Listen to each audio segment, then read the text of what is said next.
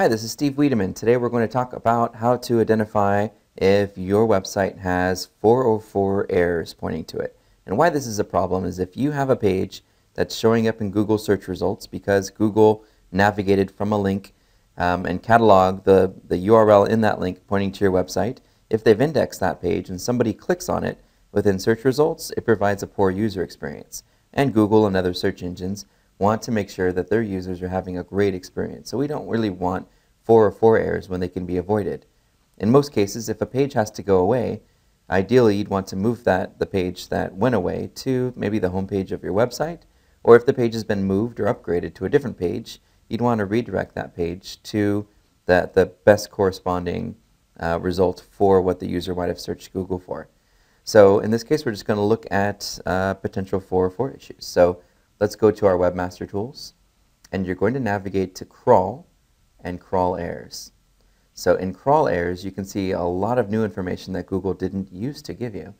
So one, you can see if there's server errors. Server errors are errors that happen because of something going on within your website. And that is, the server timed out or there was a particular issue. Not found means that there was an actual link either in your website or from an external website pointing into your site.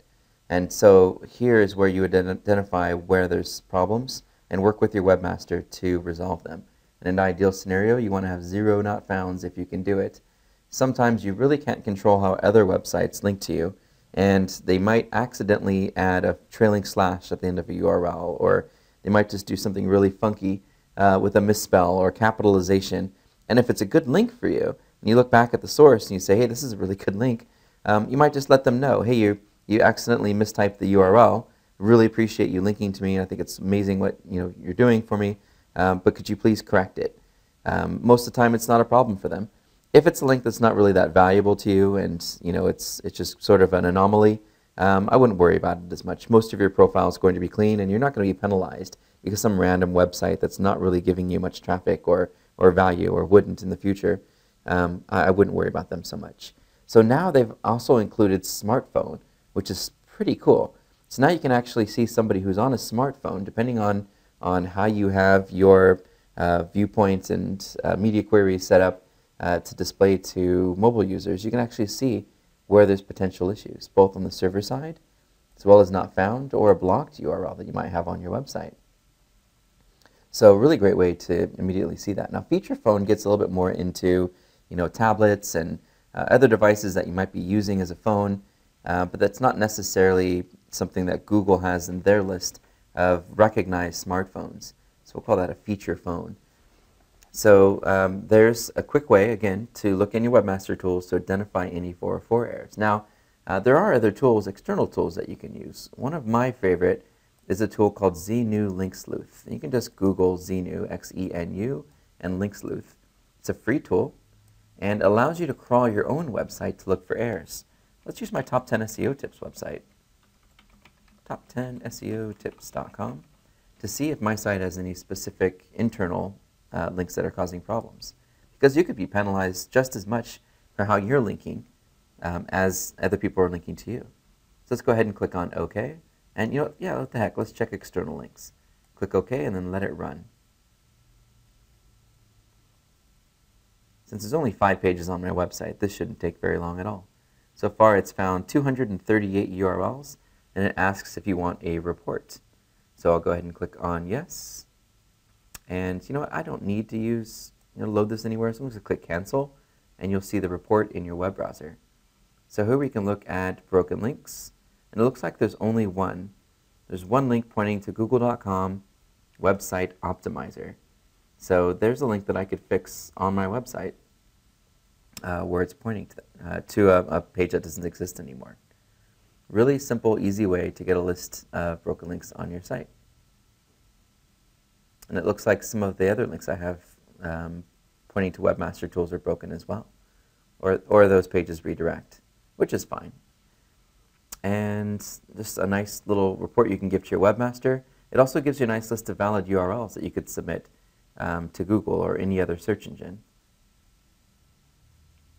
And then a HTML sitemap that you could easily just right-click, and if you're in Chrome, click Inspect Element, and you can get the HTML and copy and paste it right into an HTML page and create a cool little HTML sitemap on your website to allow search engines to better crawl your site. And that is it. So ZNew Link Sleuth is a great tool. Another popular tool people like to use that works really well for larger sites is a tool called Screaming Frog. So you can definitely download that one. It's a great tool to look at broken links. Another tool that we've been using recently is called SiteLiner. And SiteLiner.com allows you, www.top10seotips.com, to crawl your website and look for a lot of other potential issues. So I'm going to go ahead and let this guy run, and you can see, when it comes up here, a couple different things, including broken links. So it's finished, and on the left-hand side you can see a site summary. You can see if there's duplicate content problems. That is, those pages on your website that are very similar in nature. You can see broken links.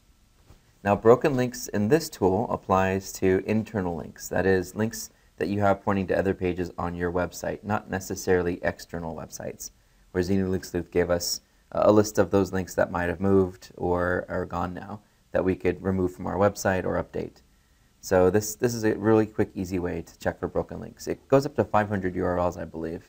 And if you want more, you can buy them for like a penny per URL. So this, again, is how you check to see if you have any 404 errors. And I introduced 3 different tools: Google Webmaster Tools, SiteLiner, and ZNew Link Sleuth. If you have any questions on this at all, please use the comment field below. And we will see you in the next video, where we'll be talking about custom 404 pages and hopefully providing a better experience to people who do hit a 404 error on your website because they accidentally mistyped a URL, or who knows. Thanks for watching. This is Steve Wiedemann.